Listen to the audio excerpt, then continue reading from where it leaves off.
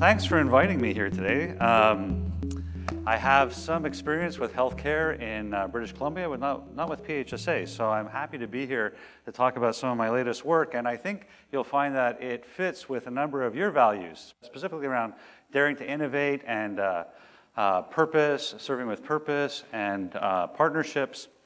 And it starts with about the last 20 years of my research. I've been paying attention to large-scale engagement strategies as a way to accomplish a number of significant things that I'm interested in. And what I've learned about how those do or don't support transformational change and the kind of leadership that's necessary to make that happen is what I'm going to be talking to you today. I want to give you some examples. Now, unfortunately, these are all from business. I'm a business prof. I wish I had some healthcare examples from you that came out of the research literature. They probably exist. I don't know them. But these are some examples of what I would call transformational change. Hunter Douglas is Windows manufacturing is an outfit in the southern U.S., primarily employs Mexicans, many of whom are illiterate, was able to engage their workforce in order to produce these sorts of results, which I'm sure you'll see are pretty astounding to do in just 2 years. Nutrimental Foods. This is a Brazilian company, so I want to make a couple points here by the cases I've brought up, because what I'll be talking about is how change happens when we engage the relevant stakeholders in that. With Hunter Douglas, we're talking about, again, a fairly, largely illiterate workforce. With Nutrimental Foods, we're talking about a completely different culture. This is Brazil. At Nutrimental, they closed down their whole operations, took everybody out onto a soccer pitch twice over a 6-month period, and you can see the kind of returns they were able to generate in just 1 year. Roadway Express, on the other hand, is a trucking company, and here we're talking about warehousing and trucking, a highly unionized workforce that got engaged with them, and over 2 years, they used the kind of processes I'm going to describe to you in 60 of their different sites. And in those sites that used these processes, they found they had 7 times the cost savings of those that didn't. So these are, this is not stuff I'm just making up. It works. And I want to talk to you about how it works. Right? And it doesn't work through the traditional sorts of change management processes that we teach in business schools or you read about in change textbooks and that sort of stuff. So where do they come from?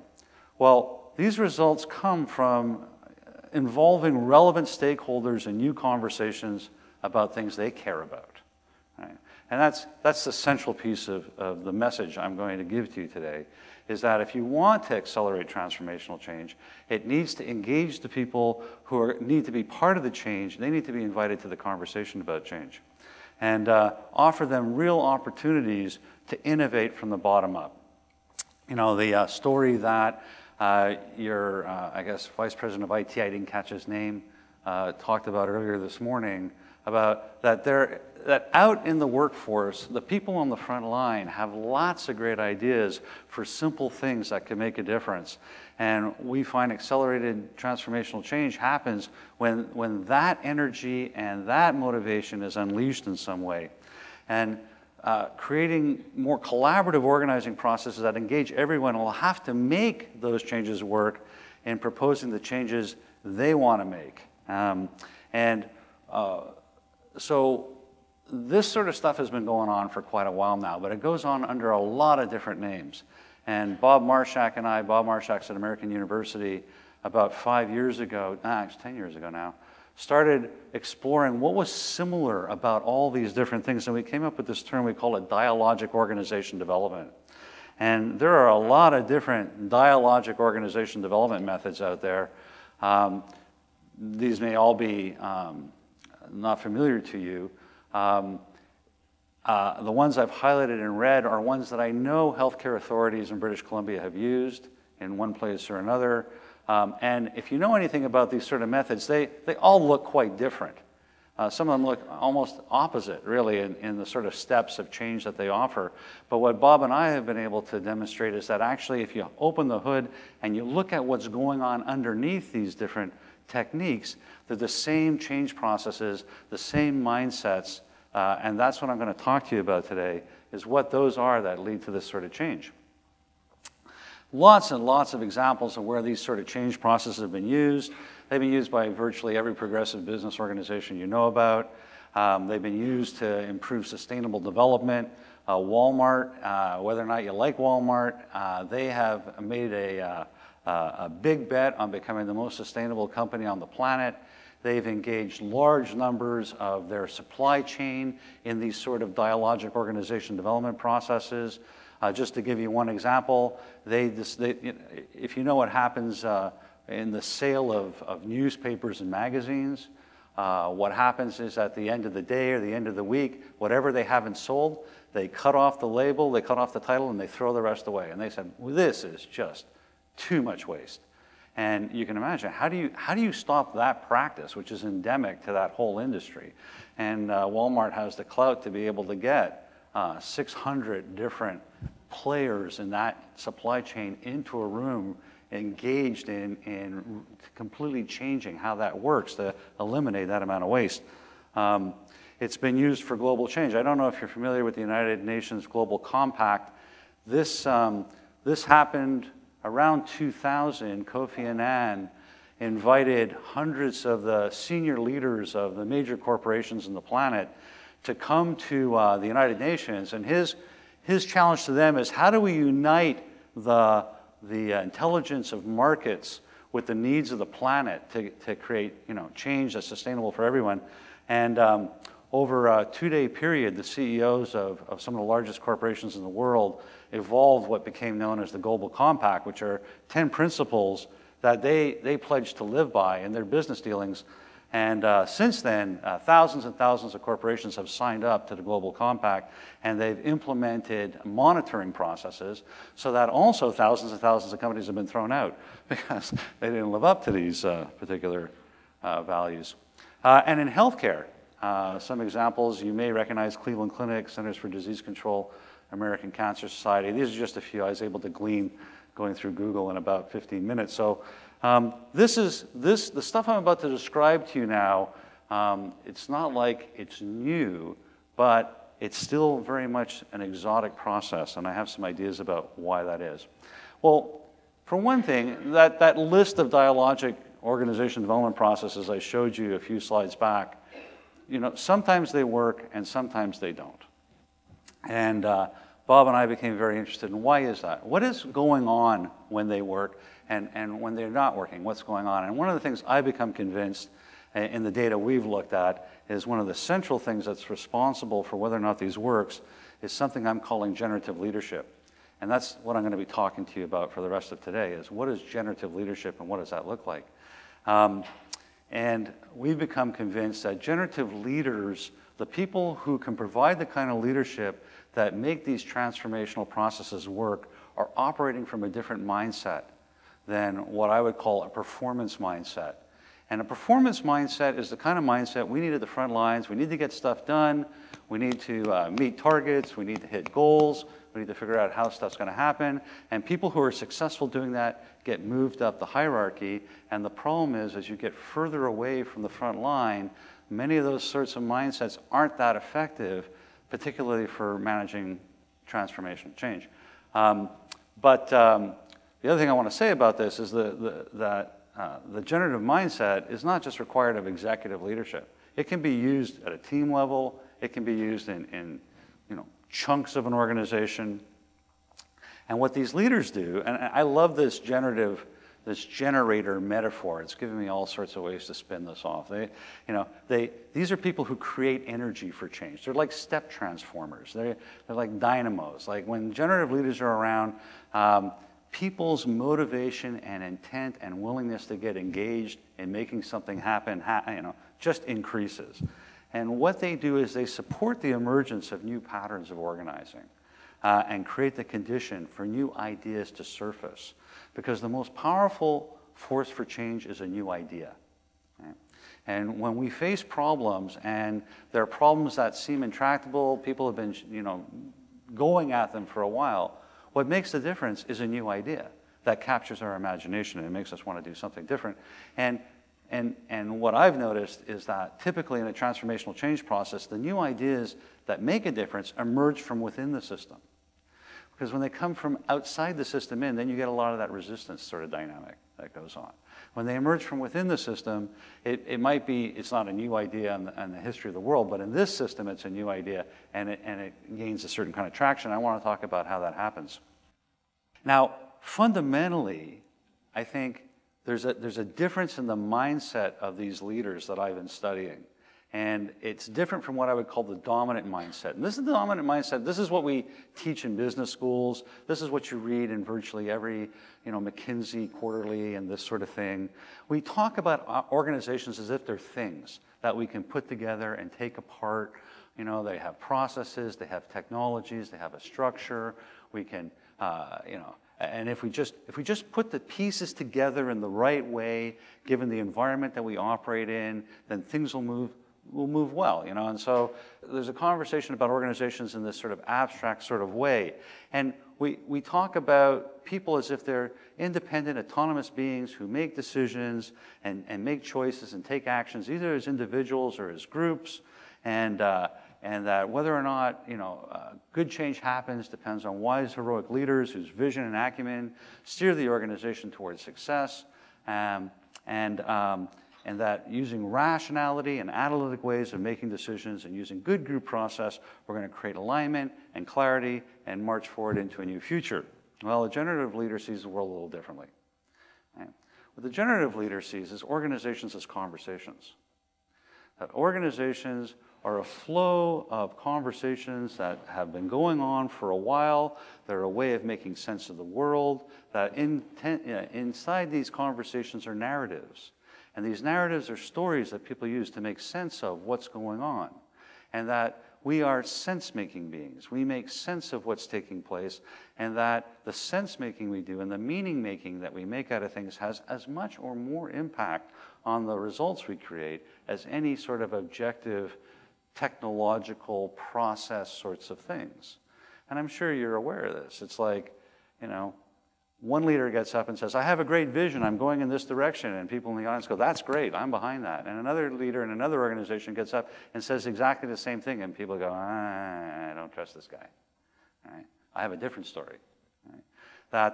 That how we hear things, how we make sense of things, is very much based on these conversations that are taking place. And the generative leader, rather than seeing themselves as an independent, autonomous being, is aware of our interdependence. And how little room we actually have for taking action independently, that we both constrain and enable each other, right? That we need each other and we can't get much done without each other. And so organizations are relational realities, where the relationships that exist and the meaning-making that's taking place through those relationships is far more significant for understanding what happens and how we manage change and how we create the kind of organization we live in than any sort of objective, structural, technological process sorts of things. And therefore, no one can control what everyone else is choosing and doing, and leaders often feel powerless to influence their own organization for its own good. I've worked with a lot of senior leaders who, they know what they want to do. They know what the right thing is. They'd like to make it happen, but it's just not that easy. And I'm sure many of you have had that experience as well. That far from being purely rational, people are emotional. Right? And that I've said for many years, the number one force in organizational life is anxiety and the avoidance thereof. The things that people do, the choices they make about what they say in a meeting and what they don't say in a meeting and how they act and how they don't act is a lot about how do we avoid anxiety, not about so much the rational ideas we have about what we should do. And so while we talk about generalizable tools and techniques, and I'm sure agile, lean, total quality management, balanced scorecard, they come around every couple of years and people get all excited about them as if this new tool or technique is going to make a difference for us. And we believe that the results are going to come from the choices and intentions and strategies made by our leaders and the teams. And even though in this narrative we talk about uncertainty and ambiguity, we recognize just this morning your CEO got up and said, "There's a new, there's a lot of uncertainty facing us at the moment," and we recognize that. And then we sort of forget that, and we proceed to act and encourage others to act as if there was certainty, as if there was predictability, as if we could control things. Well, the generative leader says, you know what? The situations we're in are so uncertain, and the contingency is so important. What I mean, you know, it's like, okay, well, here's this new idea. It's total quality management. It sounds great on the surface. But you know what? We got these people, and we've got this situation, and we've got this government thing happening over here, and we've got that stuff taking place here. And the situational constraints that anyone in any organization faces and the local contingencies are so important that it turns out these generic tools end up having very limited value, at least from the point of view of the generative mindset. And rather than seeing results emerging from, you know, wise, heroic leaders who have a vision, who create alignment, get everybody moving in a direction, it seems like results actually happen from an interplay of forces. It's like organizations are this large billiard table where balls are careening off each other all the time, and sometimes they fall in the pockets and sometimes they don't. And so we end up being in a situation where sometimes we're surprised, Donald Trump, and sometimes we're not. Okay? And that organizational life has a certain predictability to it, and then every now and then it doesn't, you know. So my question to you is, looking at these two sort of ways of looking at the world, you know, how do leaders in your organization talk about organizing and managing? More like the left-hand column or more like the right-hand column? And what's your experience of life in organizations like? More like the left-hand column or more like the right-hand column? And when leaders plan for change in your organization, which set of assumptions are being acted on? And how's that working for you? So I'm going to invite you to just turn to the person next to you and just talk about your reaction to that for a few minutes. Thank you. So I'm sure in the room right now there's a range of folks. There's probably some folks in here who very much operate from this generative mindset, even if it's never been labeled that for you before. To those who are very suspicious of this right-hand column. For the generative leaders in the room, I'm about to give you more ammunition. For those of you who are very suspicious, I'm going to try to provide some other ways of thinking about this. And it starts with a fellow by the name of Ron Heifetz, who is the professor at the Kennedy School of Government at Harvard. He's written a number of books. And he doesn't put it this way, but this is how I reinterpret his work. I would say that generative leadership is necessary for managing something he calls adaptive challenges. And one of, I think, Heifetz's most important contributions to this conversation has been this distinction he's made between technical problems and adaptive challenges. Now, I'll ask you to just take a minute and look at the column called technical problems and look at the problem called adaptive challenges. And notice what's different about those. What's the difference between a technical problem and an adaptive challenge? Okay, well, I'm about to tell you what the difference is. So let's see how you did. But one of my favorite sayings from Heifetz is he says, the single biggest failure of leadership is to treat adaptive challenges like technical problems. And I think one of the reasons why the kind of adaptive challenges that are on this and so many more, the reason they seem like intractable problems is because we use the rationality of technical change methods to try to deal with them. Right? When we're dealing with a technical problem, you know, it's typically easy to operationally define. How do you lift a patient so that you don't strain your back? Right? We can define that.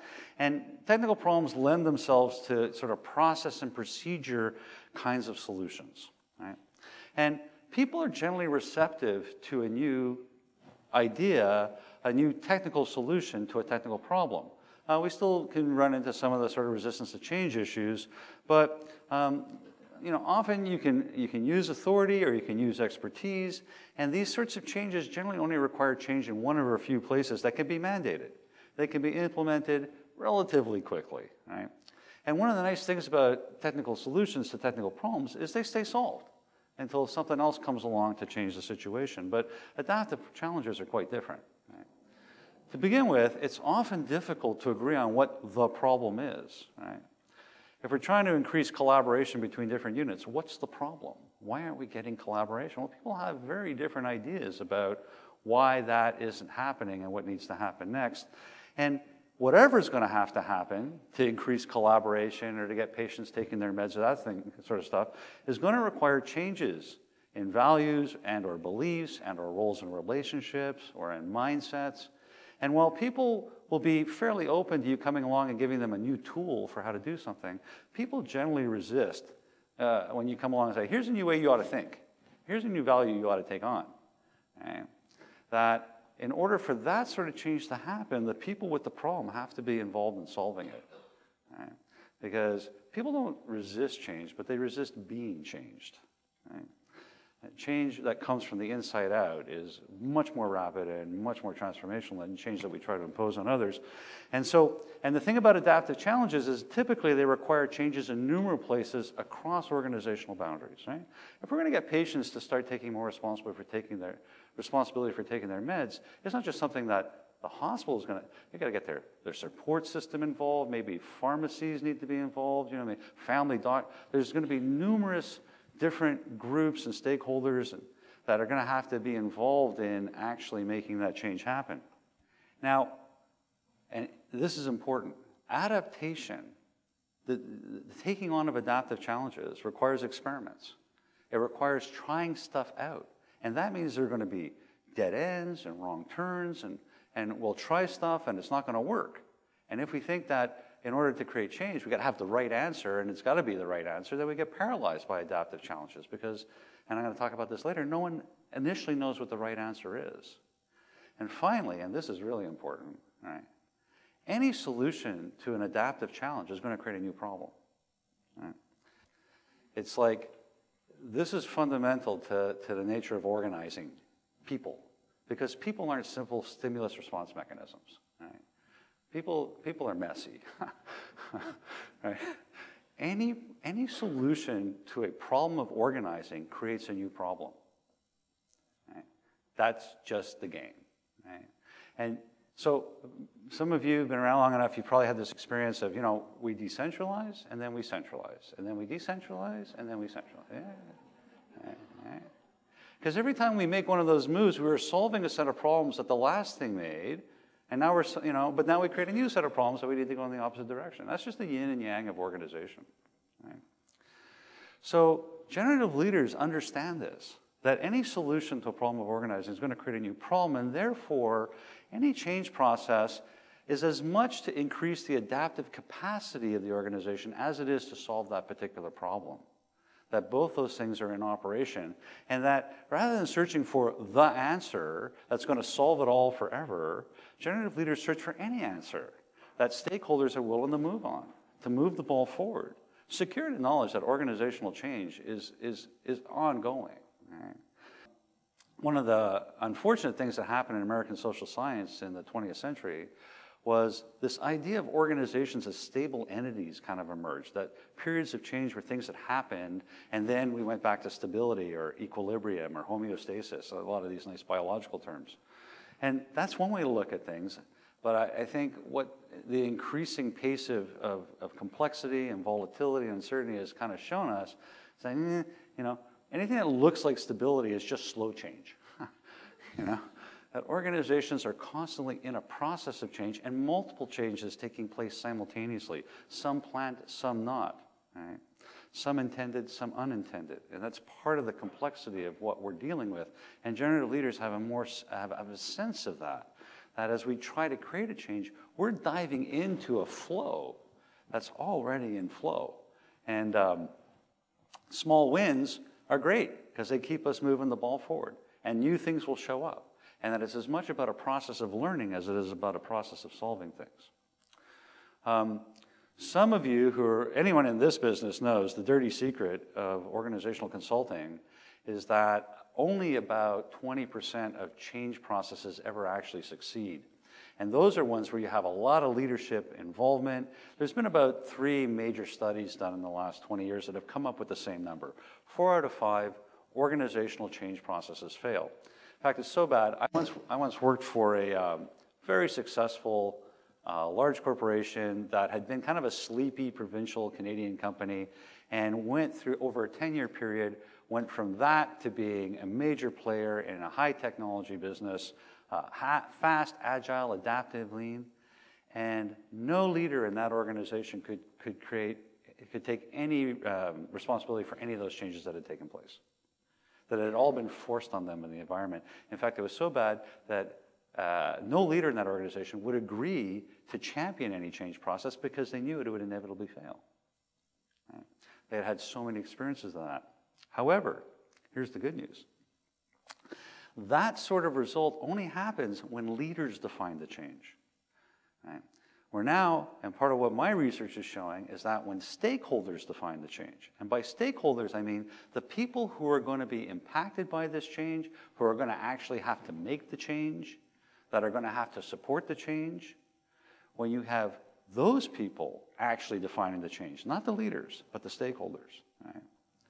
That you actually get lots of successful change. Right? And when leaders lead that process, it almost always works. Here's the good news. You can almost always create transformational change when leaders are leading the process and where the stakeholders are engaged in an effective process of defining what those changes are. And I want to describe some of that in more detail to you. The important thing is that generative leaders do not supply the answer. They frame the question. Right? Let me give you a profound example of that from the business literature. It's a company I'm sure you've all heard of. It's called Monsanto.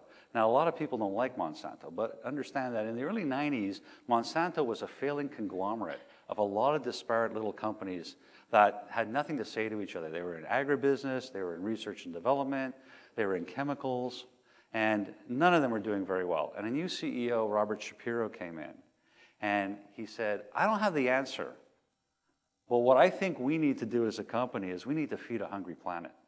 How are we going to feed a hungry planet? Now, that was a galvanizing question for that company. Right? And while we may not like the solutions they came up with, there's no question that that organization transformed rapidly, right?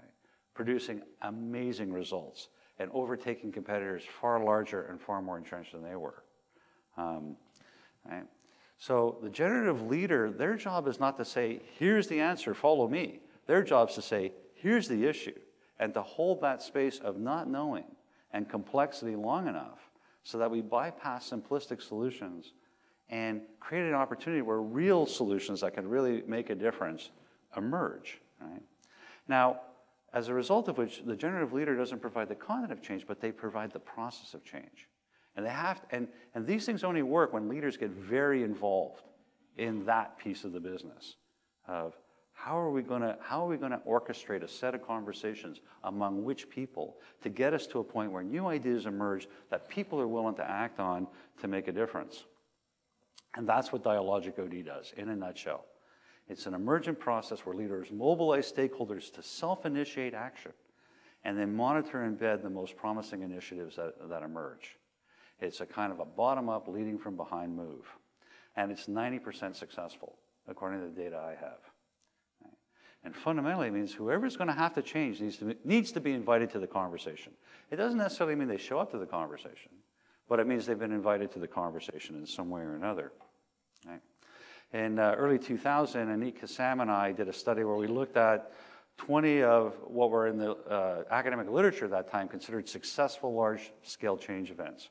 Well, when we looked at it, we decided really only a third of them were actually transformational in the way I described to you earlier. You know, within a year or two, massive sort of changes had occurred. And we looked at 45 different variables in those cases and sliced and diced it, and there was only 3 that emerged that actually differentiated these two sites. And one was that they used an improvisational, or what I'm calling an emergent approach to change. And the second one is something that I call a generative image, emerged. And I'm going to describe both of those to you now a little bit more in detail. An implementation approach to change is where, and you can use an engagement strategy and still do implementation. You get a bunch of people in a room, get a bunch of ideas, and then the leaders move in and they start to pick winners and they decide what the good idea is. They identify the change they want. They form action teams. They generate plans, create milestones, reporting deadlines, and everybody experiences frustration. Right? And the result of that, we say to ourselves, change is hard. Now, in those 1/3 of those cases that had actual transformational outcomes, they did something quite different. They got people in a room, they asked them to think about the issue that they cared about, generated a collective sense of what needs to be achieved, created opportunities for people with ideas and motivation to find each other, unshackled them to do whatever they think is right, and pay attention to what's working and get behind it, and what they discovered was faster change than we thought possible. And this is the key thing. In these engagement events, the leaders bring people into a room to talk about stuff they care about, to find other people who have the same ideas they have, to propose a change, and the leader says, good, go do it. Go do it tomorrow. Right? You got an idea? We're not going to vet these. We don't want to hear about it. Just go do it. You know what needs to get done. Go do it. Right? And then the next step, and this is critical, is they put in processes to monitor and track what's happening so that they're able to support, it's sort of like gardening, fertilize it, give it water, pull out the weeds, this sort of thing. One example from this study, GTE, which is now Verizon, in 1 year's time, using these sorts of change processes, over 10,000 innovations were counted in 1 year's time from unshackling the front line. Now, the whole GTE process started as an attempt to develop better labor management relationships with a very highly unionized workforce. Right. I just recently completed a consultation with a materials construction, very unionized, very cynical, been around a long time. Within 6 months, transformed that culture to the point where the head of supply chain was calling me up going, I just walked into the warehouse, there's guys walking around in the yard, they're changing all the design of the yard so that we can accomplish this goal we have. Nobody told them to do it. And they didn't ask for permission, they're just doing it. Right? He was stunned. Right? So why does that work?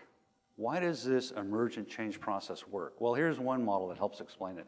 This is from Dave Snowden, who at the time he developed this model was the head of knowledge management at IBM. And he says, look, it depends on, do we know what the cause-effect relationships are? And he defines 5 different decision situations. And what he defines as a simple decision situation is we know what affects what. Right? We know this kind of bacteria is going to have this kind of effect on the human body, and when we have that kind of a situation, then it's really a matter of we need to sense, we need to understand what the situation is and categorize it into what we know how to do and then respond. And he says it is only really in this particular quadrant where best practices make sense. Now, I don't know what it's like in this organization. I work in some organizations where best practices has become this sacred talisman. Nothing can get proposed unless it's a best practice. Well, I'm here to tell you folks that best practice, again, we are not simple, stimulus response mechanisms. Best practices only work when you're dealing with a simple decision situation. Now, a lot of the ones we face with are complicated. And a complicated decision situation is one where we haven't already categorized the right response. But if we apply expertise, we go in, we do a diagnosis, we collect data, we analyze it, and then respond. That's the way to do it. And these are ones where we can figure out what the cause-effect relationships are if we apply, the tools and the methodologies we have.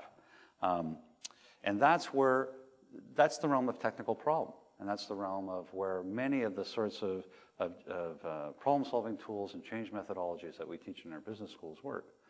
But in complex situations, what we got here, and the way he would define a complex situation, I agree with him, is a situation where we don't really know what'll affect what except in retrospect. Right? Like you can see right now, there's a whole lot of analysis going on. How did Trump win the presidential election? In retrospect, we can look back and start to come out and make some sense of that. Right? Even though nobody predicted it to begin with. It's a complex situation. Right? And some people would argue as soon as people are involved, you've got a complex decision situation. You never know what affects what. But Snowden's solution to how you deal with that situation is first you send out a probe. And a probe is try something. Try something. A little thing. You can call them experiments. In this warehouse case I just finished, we called them pilot projects. Try a pilot project. And the important things about probes is they're not intended to succeed. They're intended to learn. Now, if they succeed, great. Then you follow it up and you do something. Right? But a probe is a move to try something so that we can see in this situation what affects what. And this particular strategy to decision-making, change, whatever you want to call it, has been showing up now in the strategy literature for about 15 years. And if you look at the strategy literature and the solutions that they're offering to how do we deal with complexity, there are 2. One is, let's take a complex situation and pretend it isn't complex. so that we can treat it like a complicated one and use those methodologies that we all like and feel comfortable with to try to deal with it. Maybe that works. I'm pretty agnostic on that one. The other one that comes up is this idea of probes. A recent example is Jim Collins. Some of you may know Jim Collins' name. He's written some very popular books. One was called Good to Great. His latest book is looking at organizations that thrive in uncertainty. And Collins has a particular research methodology. It's very powerful. What he does is he looks for 10 companies that over a 20-year period have thrived in an uncertain and complex and volatile environment. He finds those 10 companies. And then he looks for 10 other companies that 20 years earlier were exactly the same situation as these successful companies. Same business, same size, same market cap, doing essentially the same thing, that didn't succeed. And then does in-depth case studies of both to try and understand what's the pattern here. And one of his conclusions about companies that thrive in uncertainty, he calls it, first they fire bullets, then cannonballs. Right? Again, what he means by that is the companies that thrive in uncertainty, they would take a shot, take a shot, take a shot. Oh, we hit something, bring in the cannon. Then we make a big bet. Right? And then you have chaotic situations where there is no cause-effect relationship discernible, and Sonnen says the best thing to do here is to just do something and then see what happens. That's your only option. And I would say these are the realms of adaptive challenge, and these are the realms where these sort of dialogic engagement change processes work. Now, probably you've never heard of dialogic OD, and not a lot of people have. It's a new label we're using to describe a bunch of things and put it together, but you know, this stuff's been going on for about 30 years now, and there are hundreds of successful cases, increasing academic research that's showing that this is a much more effective way to transform a system. And yet it's still experienced as exotic by many executives. And one of the questions I started asking myself a couple of years ago is why? Why is that? And I think one of the reasons is because our image of leaders is that they're visionaries, and that if they don't have a vision, they're not leaders. You pick up just about any book or any article on leadership and the word vision pops up. It started around the late 40s. It's become, and if a leader doesn't have a vision, they're not a leader. But see, the emergent change is the opposite. It's not guided by a visionary, but instead by someone who says they don't know the answer. And that's a very courageous act. Talk about daring to innovate. For a leader to get up and say, I know what the problem is, but I don't know the answer. And I want to invite you into this risky emergent situation where I have no control over this. No one, but they're operating out of a mindset that says no one has any control anyway. You know, that's all illusion. But this whole control thing is a way of managing our anxiety. Now, the thing about it is that a lot of people don't like it. Right? I'm studying right now a fellow in Seattle who has been able to create organizations that are employing large numbers of people with intellectual developmental disabilities and do it in a way that creates competitive advantage. These businesses are outperforming their competitors. Right? And he's my poster boy for a generative leader at the moment. Like he lives this complexity stuff, and he lives emergence. And this is the way he's led this organization. And now they're like a social enterprise conglomerate. They've got 6 businesses operating now. But there's a lot of people in that organization who do not understand him and do not like what he's doing and think he's a terrible leader. Right? And in the process of me studying this guy, one of his senior directors took a run at him, tried to get the board to fire him because he's such a terrible leader. Right? And the board doesn't understand what he's doing either. Right? But they got together and they looked at the data and they said, on every measure we have, this organization is doing better than it has ever done in its history. So we're going to stay with them. You know? Right? But it takes an extraordinary person, I think, to have not only that courage, but have that self-possession and say, you know, and this guy is basically retired and took over this thing because he cared about it, but to have that kind of, that place where they're willing to stand in that place of not knowing, of holding uncertainty and complexity and forcing, because he was the kind of, people would come up to him and go, well, is it this or that? And he'd say yes. You know, people hate that, right? But it's part of what a generative leader does. For most of leaders, others expect you to have a vision. They expect you to tell them what to do. And if you don't know what to do, if you aren't able to tell them what to do, you're a bad leader. So leaders end up sucking up the responsibility, and others are happy to give it to them. Okay, yeah. You're in charge, you tell us what to do, and if it doesn't work, it's all your fault. Right? And when things aren't working well, who's responsible? They are. Yeah, they need to get their act together. I think we need a new story of leadership, and that's that's why I'm talking to you today. That's why I want to talk to people about, is that we need to unleash those in you and here who have the potential to be generative leaders. To provide a story to the people you report to and the people who report to you about how to manage adaptive challenges, and that it's not about you having a vision. Because you know what? Here's the problem with the vision thing. Nobody knows if the vision is any good until years down the road. Right? For every Steve Jobs, Lehman Brothers had a vision. Right? Remember Lehman Brothers? Almost caused the collapse of the financial system. Right? BlackBerry had a vision. Right? Nortel Networks had a vision. They all had visions. Right? Right? It is true that if you have a compelling vision, if you're able to offer people a way of seeing the future that is compelling to them, you can create followership. And if you define leadership as the ability to create followership, that is leadership. The problem is, for every great vision, there's 100 that fail. And in the Jim Collins study, all those failing companies that failed in uncertainty, they all had visions. They made big bets on stuff, and they turned it out wrong and wiped out a whole lot of wealth and people's jobs and so on and so forth. Right? I'm almost ready to get to the point where I'm saying, you know what? In a complex, uncertain environment, visions are dangerous. Right? Maybe they're the last thing we need. But we want them because they make us feel comfortable. They make us think that we know what we're doing. It creates the illusion of certainty to step into an always unknowable future. Where do generative images source these ideas from? How do they show up?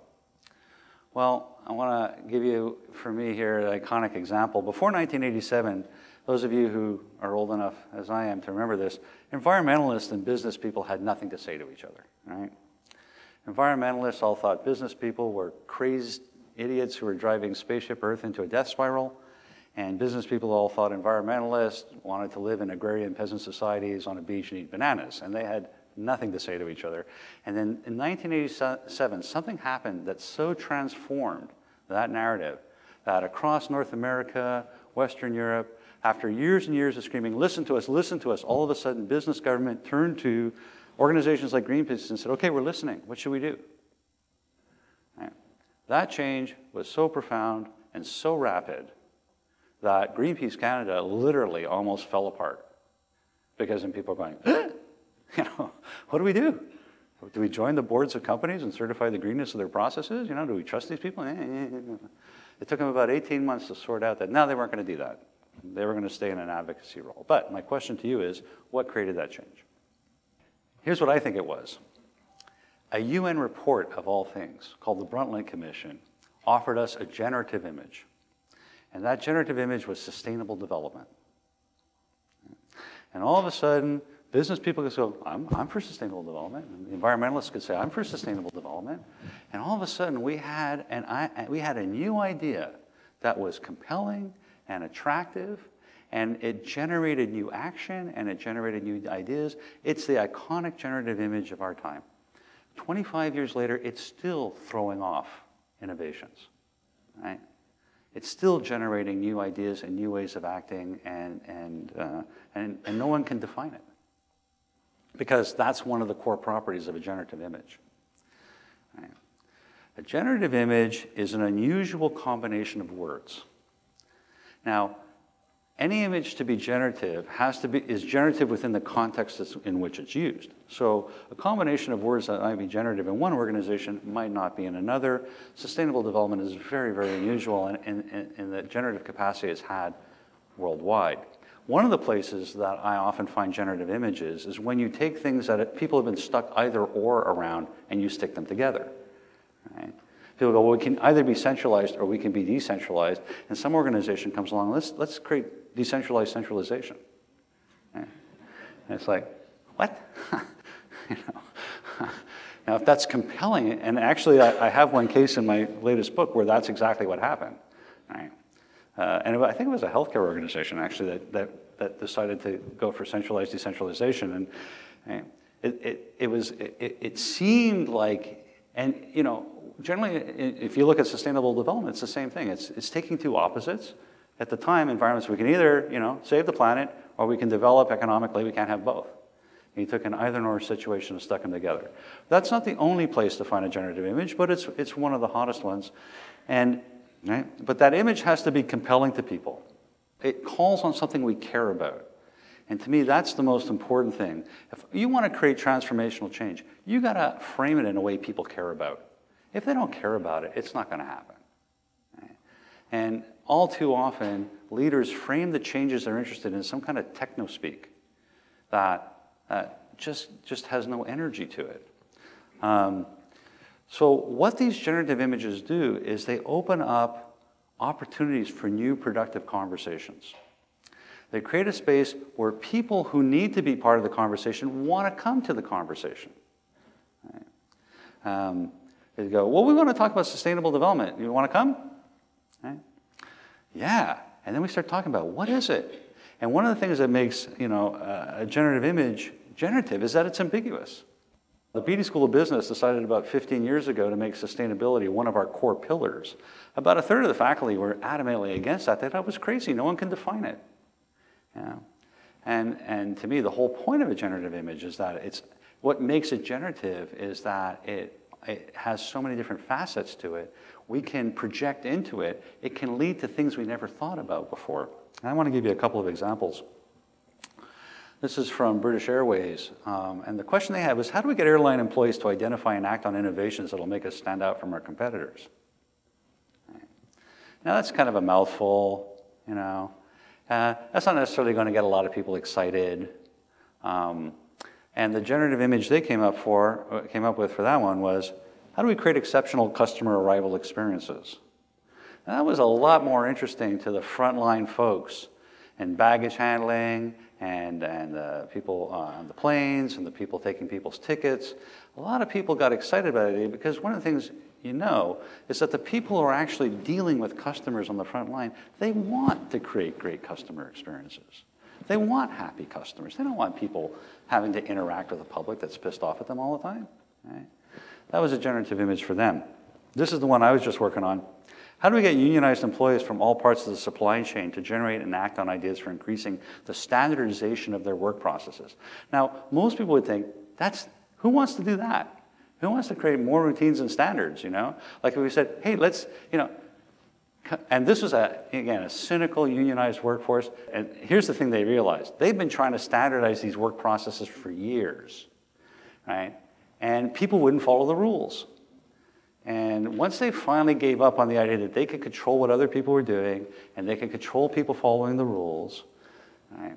But they also realized that the core of so much of the pain that people experience, because in this organization, people are getting yelled at by their customers, and they had people higher up the food chain pounding on their heads, and because, you know, so many of their processes were out of control, and there was a lot of reasons why that was. And if they could just standardize more of them, things would be better. Here's what we came up with: stress-free customer service. We put a call out into this workforce, so we'd like you to invite you into the room and talk about how do we create more stress-free customer service. People wanted to show up for that conversation, right? And they generated dozens of innovations, right? And it got to the point where, whoops, and I'm out of time, so I need to move. So I'm on my last two slides here. So this is kind of the final set of slides. How do generative leaders transform organizations? So first, they identify the adaptive challenge they are personally committed to managing, because this is not going to be a short-term gain, right? There's going to be experiments, there are going to be dead ends, there's going to be wrong turns, there's going to be a bunch of small changes that accumulate over time, and you're never going to get it all solved. But you're going to build an adaptive capacity that can keep moving in that direction. They work through change agents. Because they're leaders, they got a lot of other things they got to be doing. So they need a few people who are their folks on the ground, who, and I say familiar with dialogic OD approaches, they don't even need to know the term dialogic OD. They just need to know something about emergent change, and they probably have their own way of talking about it, who work and advise the leader on what to do. Then, together, they use a generative image to frame the challenge in a way that stakeholders care about. Right? The way I would put it with my clients is I say, we need to frame this thing in a way that people would crawl over glass to be part of this conversation. Right? And it starts with figuring out what do people care about, and how do we link that to the adaptive challenge we're trying to manage in some way. And then they bring those stakeholders who will have to meet that challenge into conversations that allow people with similar interests and motivations to find each other. Right? Because usually those are across boundaries, or they're different parts of the organization. But those motivations, those intentions, that excitement already lies latent in the system. It just needs some air, and people need to find each other, and then give those people an opportunity to come up with some innovation or change they want to make happen, and then say, go do it. And they hold that space of ambiguity and complexity and manage the anxiety that creates until new ideas that have a chance of succeeding emerge, and thereby stimulating and encouraging as many probes as possible. Right? Little changes to see what works. They don't try to pick winners. Instead, they create a culture of experimentation and learning. So in this warehouse project, we said, we're looking for pilot projects. They don't have to succeed. We don't expect everybody to be successful, but we do expect you to try. And we expect to learn something from this. As it turns out, most of them have been successful. They install processes for monitoring, learning, supporting, and embedding those successful experiments. Right? A process I call tracking and fanning. So it's an amplification strategy to change. You get something small that's working, you find ways to scale it up. And finally, they use the opportunity of managing this challenge to increase the overall adaptive capacity of the organization so that it's making change happen without them making to do anything. And that's my talk, and I am 5 minutes late. I apologize for that.